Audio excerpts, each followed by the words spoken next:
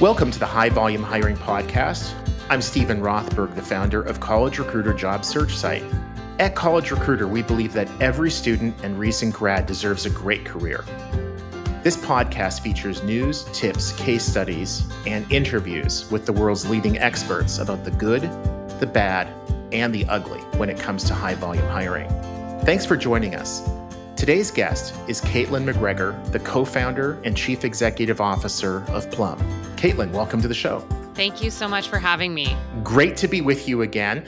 We first met as part of the Career Crossroads Talent Solutions Community, or CXR TSC, for those who can't get enough acronyms. Tell me, before we kind of get into the meat of the discussion today, why did you want to become one of the company leaders who are part of that new group? I think that there's this real shift in this post-pandemic world where we've seen this power balance shift where I think employers really, unfortunately, treated employees a lot like a transaction. You know, here's a paycheck, and in exchange, you're going to come in 9 to 5. You know, people were seen not as humans, but as cogs in the machine. And, you know, if you don't like your paycheck or you don't like the 9 to 5, then go somewhere else. And it was just, like I said, very transactional. And I think that through COVID, it forced every single business leader to realize they weren't going to get any work done unless they really supported the humans through the global pandemic that had never happened. Nobody knew how to handle it. And so everything came to a screeching halt, and the human side really led the day-to-day interactions. And unless we supported people, we weren't going to have any business outcomes. And so this power shift changed where all of a sudden people started being treated like human beings. And then as the pandemic kind of went on, all of a sudden people realized that there were these possibilities where they had more power than before, and they could ask to be continually treated as humans. And so now we're really in this place where there's an opportunity more than ever to redefine what this new relationship between employers and employees and candidates look like. There's an opportunity to, you know, look at everything we do from the perspective of how do we support and understand the humans behind the work and redefine this partnership where we row together to accomplish a better business outcome. And there's a lot of companies that are, you know, at the forefront of redefining this relationship. And there's vendors that want to be part of redefining this new future. And I think there's an opportunity with this Career Crossroads to bring together like-minded vendors and like-minded employers to, you know, create a better future that really benefits all of us. And that's what really appealed to me. And, you know, they don't have a set mandate exactly in terms of what are we collectively going to do together, but this was my personal reason for joining, because I think there's an opportunity to do more together than individually trying to reinvent the wheel. Yeah, that's awesome. I couldn't agree with you more. And just to put it another way, I think very consistent with what you said, to me, it was an opportunity to help leave this world a little bit of a better place. That you know, we run these organizations, we're serving our customers, and whether they're on the candidate side, whether they're on the employer side, day in, day out. And this was an opportunity to help move the entire industry in a bit of a better direction, be more candidate focused, and like you said, sort of humanized. So Plum, I think, shorthand, and I know you might cringe a little bit when I say this, but I think a lot of people will consider it to be an assessment company. And I had some conversations down in Scottsdale where Paradox hosted our first meeting, and that you were a part of. You've got a bit of a better way of describing what Plum does. So for the listeners who aren't yet familiar with Plum, maybe we can tell them what you do.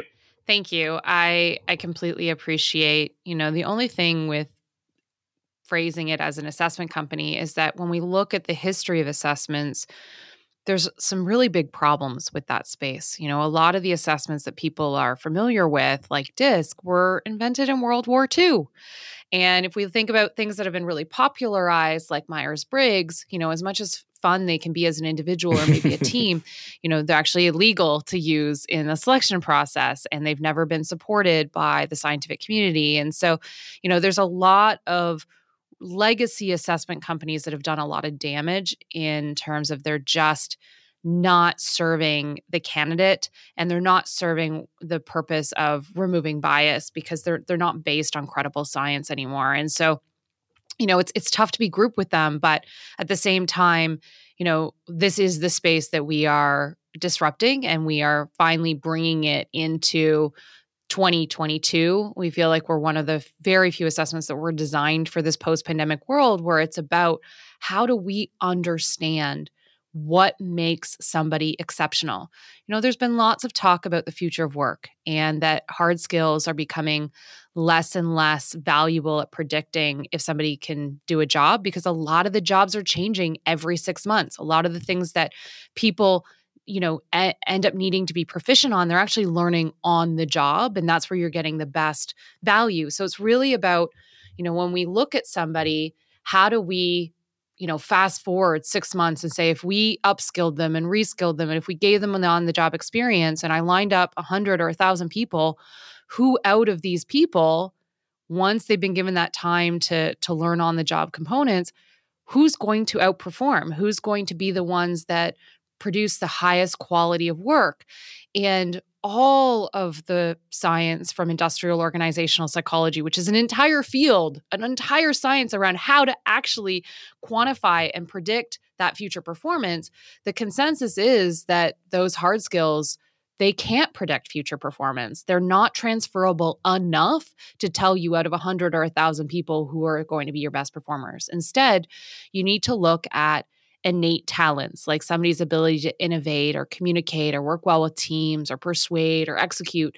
And it's about understanding which of those talents are needed for success. And it's the alignment between somebody's natural talents and the alignment of the behaviors that are needed for a job. When the closer you get in the alignment of somebody's natural talents and the talents needed in a job, the better you can predict quality of hire. And so with Plum, it's really those hiring managers that are able to give feedback to say, did those people perform? Would they hire them again? And when we survey hiring managers, 93% of hiring managers would rehire their Plum recommended candidates again. And it's because we can measure those innate talents and align them to the behavioral needs of a job. And I bet without a good assessment, that's probably closer to 50-50. Yeah, or less.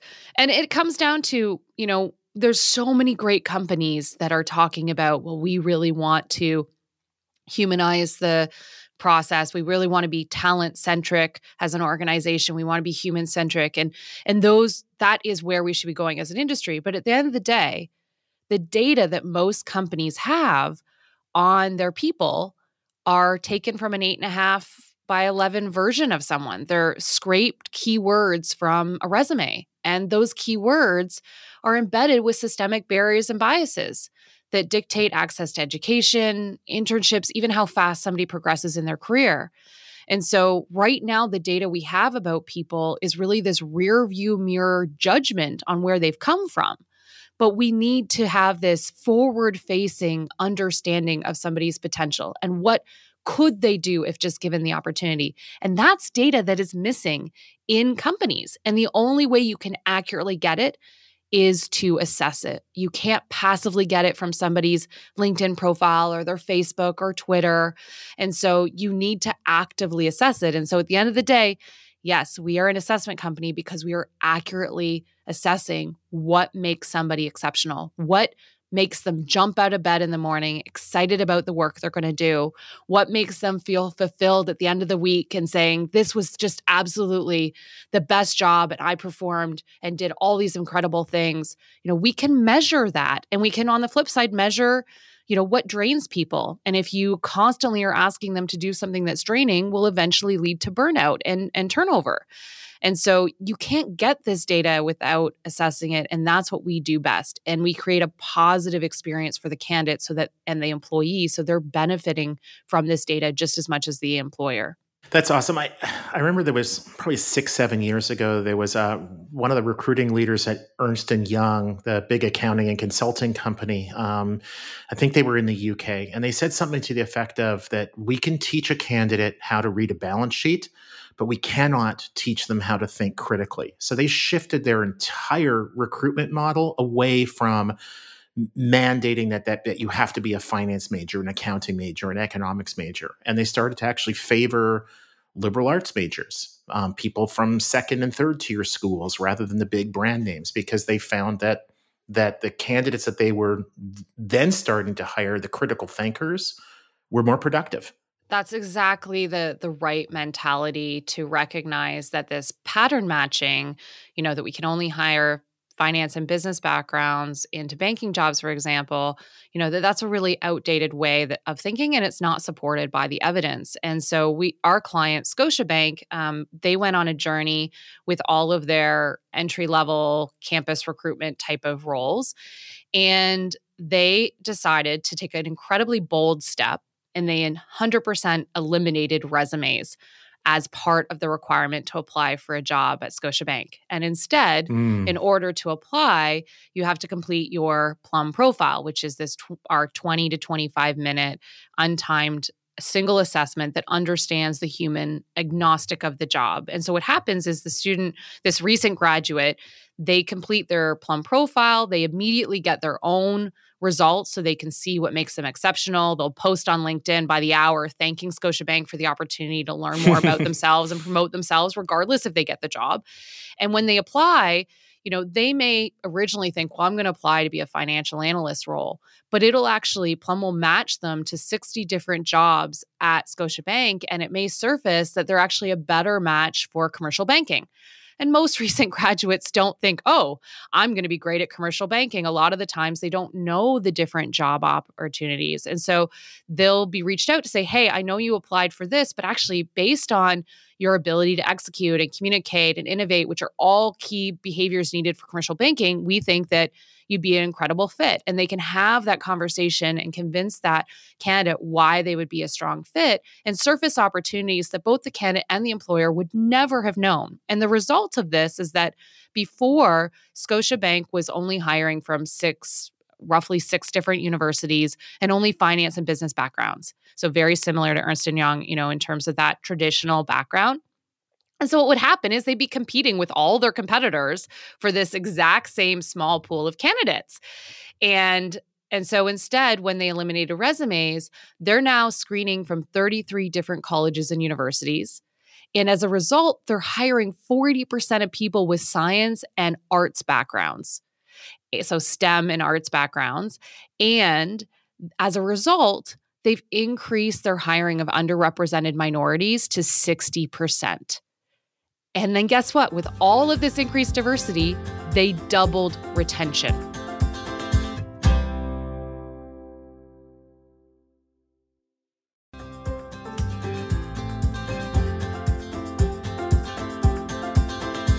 For the listeners who aren't familiar with Scotiabank, I grew up in Canada, as Caitlin, I think you might remember from one of our conversations. And they're one of the biggest banks in Canada. It'd be kind of the equivalent of like a US bank or Wells Fargo in the US. So it is not an insignificant like little regional or community bank. This is one of the biggest banks in Canada. And for those who don't have a handle on sort of what that equivalent would be, if they're going from 6 to 33 colleges and universities, Canada's got roughly 10% of the population in the US. So that's the equivalent of going from, say, 60 to 330 schools. That's a massive increase in the diverse background of candidates. If you recruit the same candidates from the same schools year after year after year, you are just going to end up with the same kinds of people. Even if the skin color is different, the gender is different, whatever, they have the same professors, they have the same textbooks, they've got the same curriculum, and you're not going to get, at a minimum, that diversity of thought. But by really opening your doors to candidates from a lot of different backgrounds, you greatly increase your applicant pool and make it feasible to better recruit at scale, and at the same time diversify your workforce. It's fantastic. So speaking of the scale, one of the things that I love about your LinkedIn profile is that you talk a little bit about the journey of you as one of the founders and sort of where Plum started and where it is today. It looked like when you started, your primary clients, the employers that were using Plum, were small, and that's evolved over time, and now they're mostly enterprise level. Um, what do you see as some of the differences when if it's a 50-person company versus a 5,000 person company or 50,000 person company when they're hiring? What are some of the key differences that you see? Yeah. So just to kind of anchor on the enterprise side, in the US, we work with enterprise companies such as Bloomberg and Citibank and Whirlpool. So, we have a lot of experience in terms of seeing what they're doing and how they're approaching everything from campus recruitment to all levels of hiring. There's really, with our clients, they're not just doing those early entry positions. They're using this across all levels. And a lot of the customers like Sitel are actually using it on the talent management side of things with their employees and internal mobility and employee development. And so some of the things that we see with smaller companies is that they can be more innovative faster. So the bold step that Scotiabank took to eliminate resumes, that was a massive undertaking versus a small company can make that decision and try it out for 6 months, see how it goes, decide to iterate on that. And so they're able to be more innovative faster.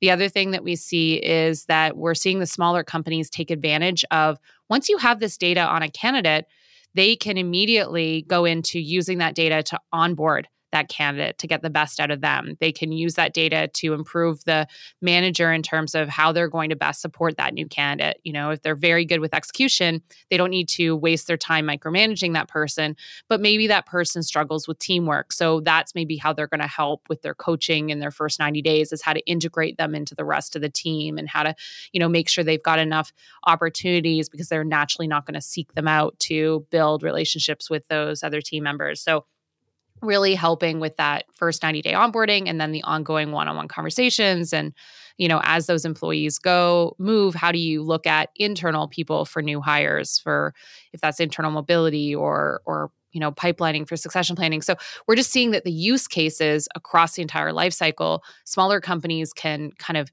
get to using that full breadth of the data across the life cycle immediately, whereas in enterprise companies, those are completely, talent acquisition and talent management may be very siloed. And so it's hard, even though it's the same data set and it's very easy within the platform, it just may be harder to get all the stakeholders around the table. So I think that they can leverage it. But one of the areas that I love the most is one of our smaller clients in the US, in full disclosure, they are a cannabis company, and they posted, though, for a data analyst role. And so we have banks that need data analyst roles. We have, insurance companies. We have, media companies. Data analysts are needed by everybody. But this cannabis company also needed a data analyst. And they had 2 open roles for the data analyst role. And they posted the job.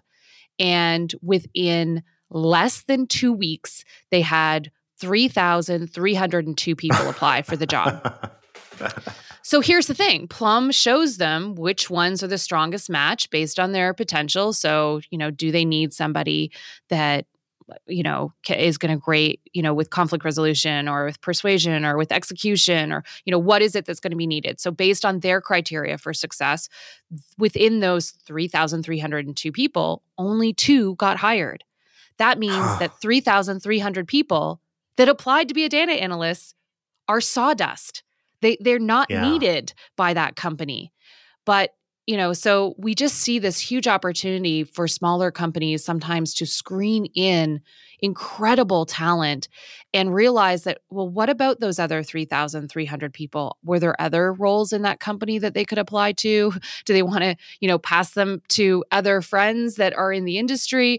Like, there's just so much opportunity to repurpose that talent. And our system will say, like, if they have other jobs, it'll say, hey, this person that was a 30 match for this data analyst role is actually a 90 match for another role that you're applying to. You know, small companies have small budgets to attract talent, and being able to repurpose that, you know, those people that don't get hired into other roles, to be able to make sure you're getting the most value out of them. It's just sometimes incredible to see the type of people that are brought in by these smaller companies, and the opportunity to start careers for people that they've never have imagined. I'm really proud of at Plum.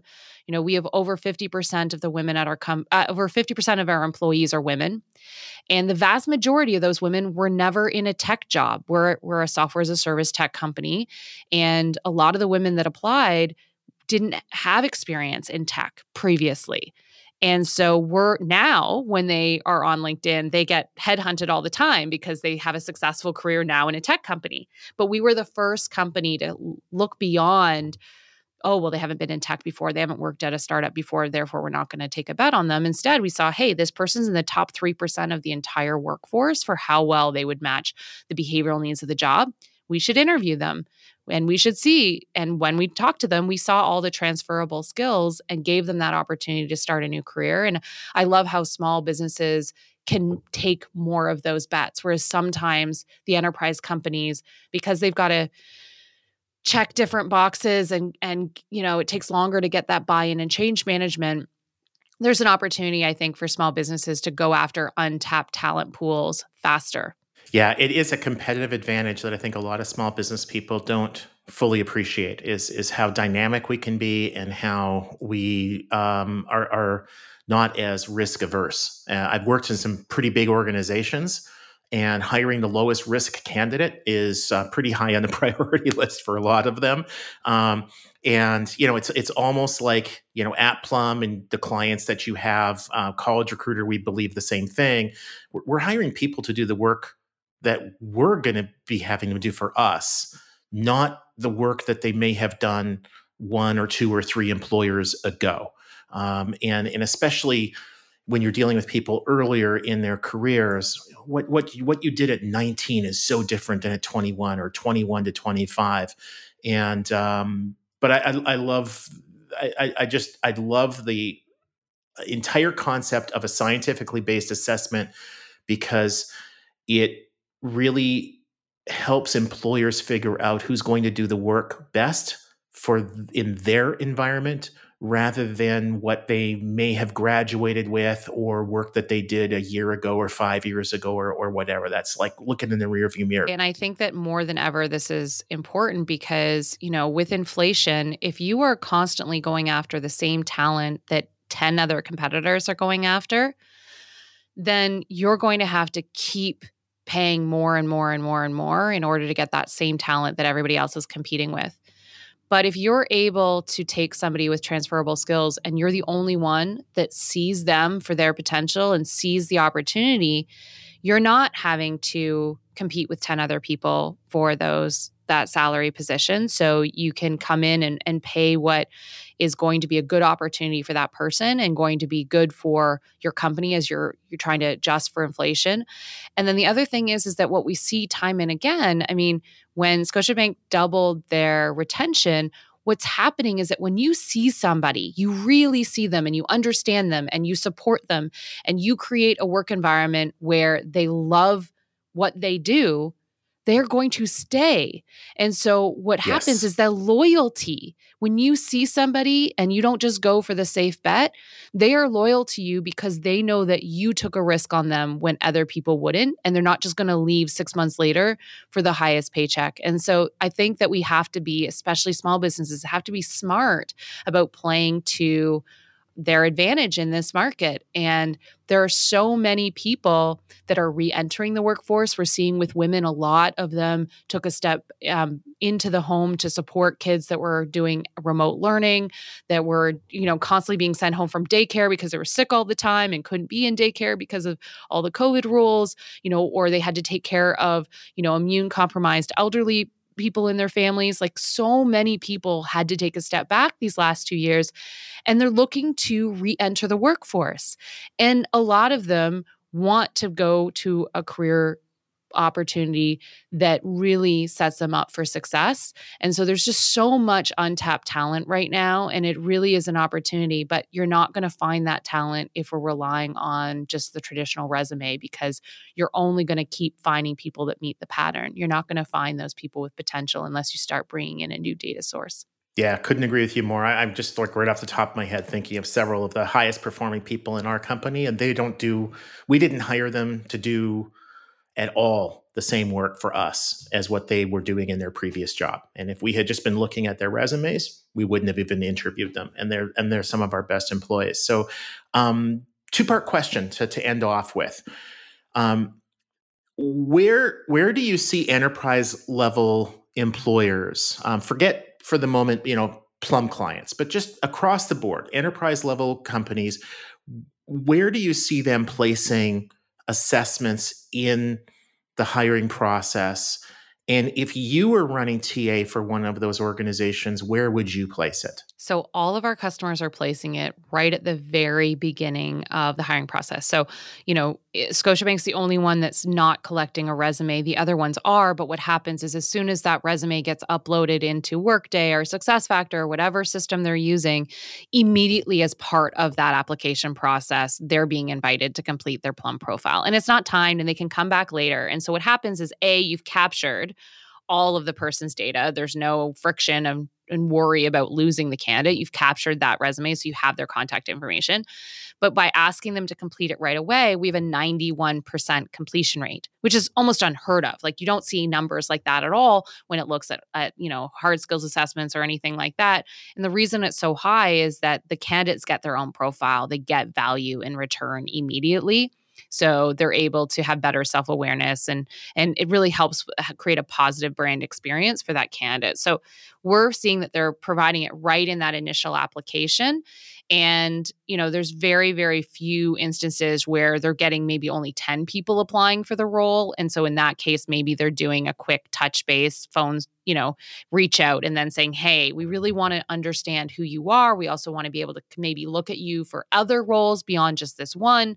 You're going to get value in your own profile. Would you take this? But the vast majority of them are getting, over 50 people applying for a job at any time. And if you were to go through that batch of resumes and shortlist and then provide an interview versus let Plum surface who are the people with the greatest potential, you're going to end up with a different list. So the idea is we want to provide this at the very beginning. So you're screening in people you may not have given an opportunity to. And so at the top of the funnel, and we're finding the enterprise, the advantage is that they can create kind of this best practice gold standard and then everybody complies. So we are finding that being able to get that adoption by putting it top of funnel actually goes really, really well with enterprise.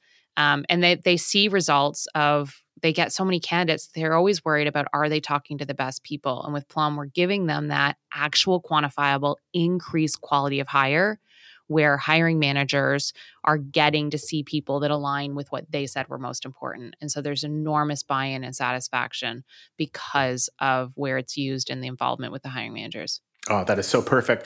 So, Caitlin, for listeners who want to learn more about Plum or get in touch with you, how should they do that? So you can send an email to hello@plum.io. So it's plum.io. So hello@plum.io. And you can also go right on our website. You can also look on LinkedIn for people that have posted their Plum profiles, but you can actually complete your own profile right off of our website and see your top talents, or reach out to hello@plum.io and we'll send you a link, and we can even unlock your professional development guide, which we call a talent guide, which we give to anybody that's been hired or an employee, where it goes over all 10 of your talents as well. That is awesome. Well, thank you so much for joining us today on the High Volume Hiring Podcast, a co-production of Evergreen Podcasts and College Recruiter. Please subscribe for free on your favorite app, review it, 5 stars are always nice, and recommend it to a couple people you know who want to learn more about how best to hire dozens or even hundreds of people. A special thanks to our producer and engineer, Ian Douglas. I'm your host, Stephen Rothberg of job search site College Recruiter. Each year, we help more than 7 million candidates find great new jobs. Our customers are primarily Fortune 1000 companies, government agencies, and other employers who hire at scale and advertise their jobs with us. You can reach me at stephen@collegerecruiter.com. Cheers.